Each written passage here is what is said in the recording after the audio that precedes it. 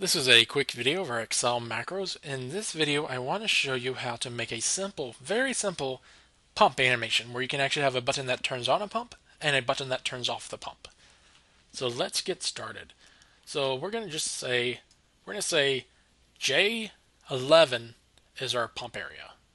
So we want to merge and center this. So this cell will actually represent our pump.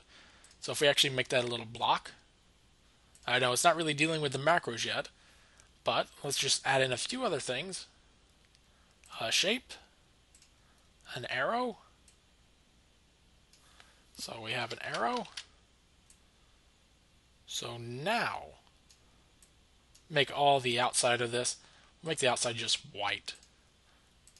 Whoops. Make it just white.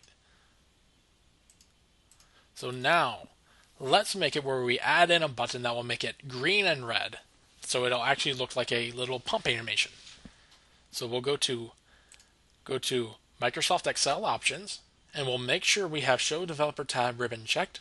Click OK, then go to Developer, and go to Visual Basics, and now we're in the playground. This is where we write our code. So what I want you to do is go to this little window and right click and go Insert to Module. So now we have a little module where we can actually write our code. And I want you to write sub. Now we want to name our subroutine. I'm just going to say pump on. Pump on. Then we add brackets. And now we have a subroutine. So whenever we call pump on, whoops. Whenever we call pump on, the code between sub and end sub will be performed. So what I want to do is go to our little cell and I want to make it red.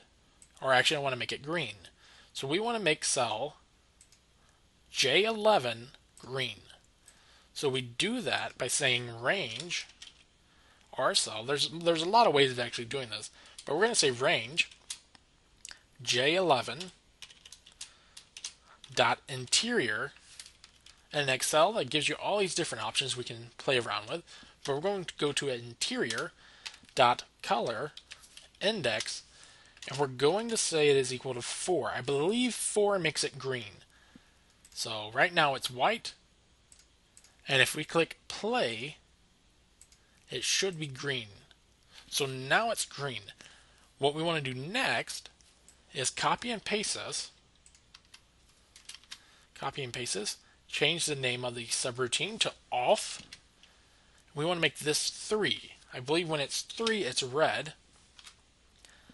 And now if we click play, it should be red. So now how do we make it like a little pump? So we'll go to Insert, and we're going to insert a control, a form control, and it's just a little button right there.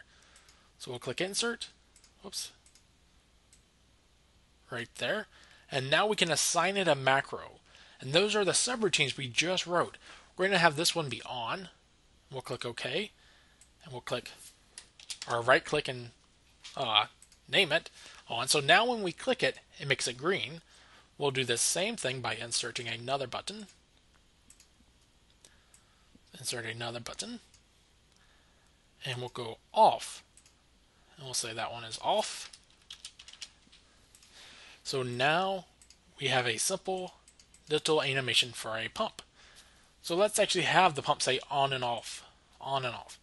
So we'll go to Visual Basics again, and we'll copy this part, range, dot, and we'll say value, so the value of the cell is equal to on for that. So now it will say on when we click that. Copy, oops, copy and paste. So now it should say on and off. Oh, and I didn't edit it. So that should be off. So on and off. And let's actually change the color of that to black and make it a little bigger and bold it. So let's actually change the background of that color. It's not really.